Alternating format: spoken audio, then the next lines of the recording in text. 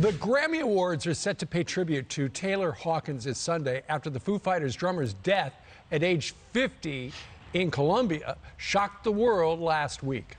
And joining us now to remember the legendary drummer is former Bon Jovi guitarist and friend of our show, Richie Sambora. Good morning, Richie. We're so sorry for your loss. You were really good friends with him, right? Oh, man. The Foos are just a legendary band. It's such a shame, obviously, because sometimes the perils of being in the rock and roll business can kill you. That's, I was a lucky guy that I just didn't like any of that crap that much, so, but Taylor was a great guy, an amazingly talented man, and they were one of the most successful bands in the world for a very long time.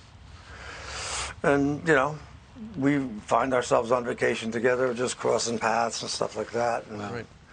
They were just a bunch of great guys, man. So, well, it's going to be a loss, man. Yeah. You don't even know what to say. It's kind of beyond words, really, because he was such a great guy. Well, they will have a tribute to him. And the talent, really. Absolutely. There will be a tribute at the Grammys. Foo Fighters were scheduled to perform before this happened, and now it's going to be all about him.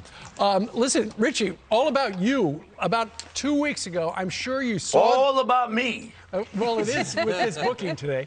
All right, you know what? That's the amazing thing about being in my position. Sometimes it's very uncomfortable because it is all about me. Sometimes, But that's part being of successful or being. Right. Well, Ainsley knows the feeling. Almost famous or something. Sure, but a couple of weeks ago, the video came out where these people in Odessa, Ukraine, were bagging up sandbags to protect their city from the Russians. And what were they listening to?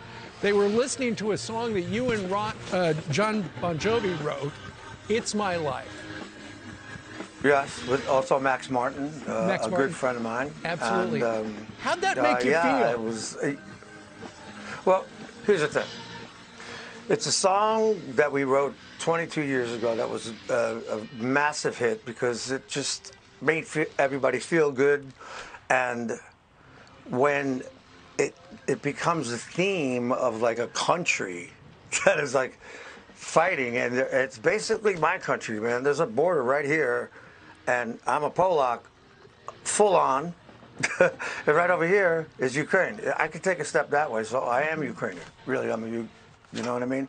So like saddened me, and not that their lifestyle was that good to begin with, so. It's just, it's inhumane. What's been going on? You don't even know what to say. Yeah, what's been going on, right? And to see that you're Poland, where one generation, of a second generation here in America, and see Poland taking in about 1 million people from the Ukrainians, that really hits home for you. No, they got 4.5. Yeah, they took 1 million. I think there's about 4.5 million refugees right now, and then 6.5 million people in the country that are displaced because they are annihilating it. And I don't know. I'm not into killing. I don't want to see anybody get killed or anybody's life end. But it's a bit excessive, I would think. Yeah. I know a lady, I was talking to her, she's Polish. Your grandparents were Polish. They lived with you in your childhood home growing up, I think upstairs. And she said, if you go to the train station in Poland, families there have signs held up that say, "I'll take 3, I'll take 4. And she said she doesn't know anyone that is not taken in a family. You know what? Because in that area of the world, the Slavic area of the world, I don't know, exactly what you call it, Southern Russia, Slavic. Everybody looks the same. When I was watching the TV, the Russian guys didn't know who to shoot because they looked like them. Right. And they were young guys, and I don't think they knew why they were actually fighting.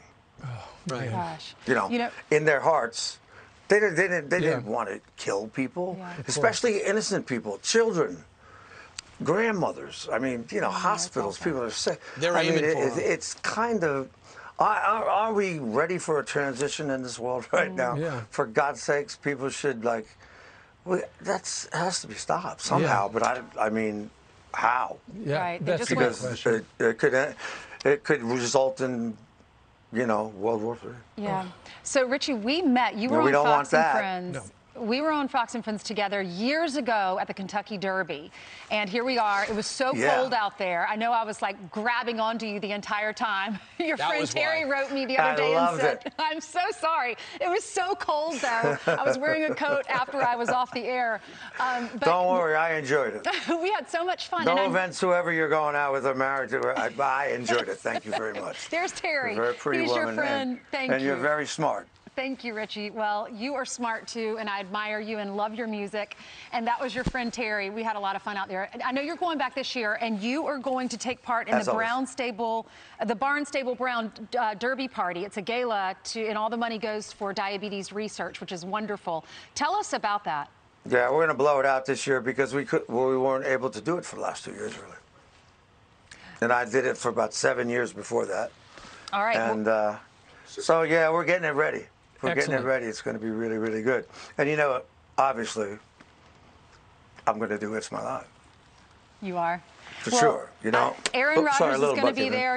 Travis Tritt will be there. And Tom Brady's going to be there. All right.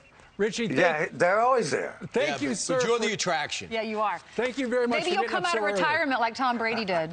All right. Richie Sambora joining us from I'm not in retirement, sweetheart. Oh, you're not? No, he's not retired. All right, All good. right. Never. Hold on. Do I have 30?